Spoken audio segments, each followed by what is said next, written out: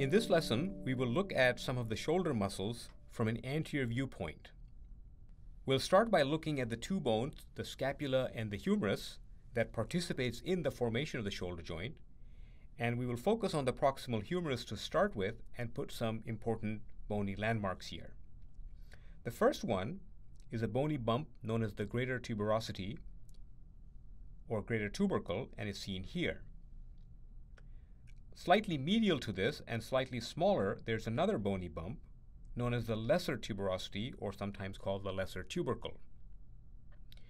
In between these two tuberosities is the intertubercular groove that runs in a superior to inferior direction.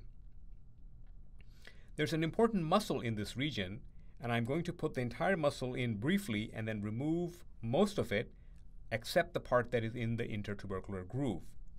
This is a muscle that is known as the biceps muscle, and as the name suggests, bi meaning two, ceps meaning heads. It has two heads. The one that I'm going to leave behind is known as the long head of the biceps, or sometimes called biceps brachii, because there is another biceps muscle in the lower limb, and in order to differentiate the two, we use an additional descriptor known as biceps brachii. But often you will hear the word biceps being used loosely and on its own.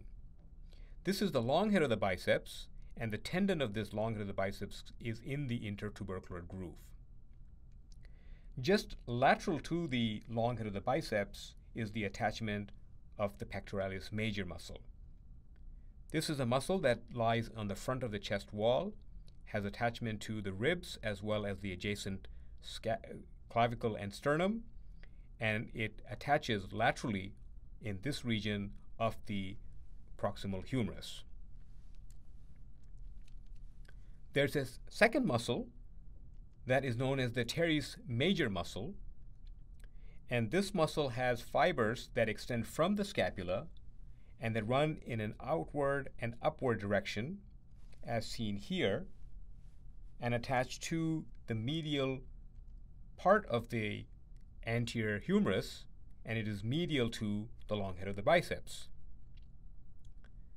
There's one other muscle that we have already seen. It is known as the Latissimus dorsi muscle, and this muscle has a very large attachment inferiorly and posteriorly, but as the fibers reach the proximal humerus, they become very narrowed, as shown here, and ultimately has a small area of attachment in the intertubercular groove area along with the long head of the biceps.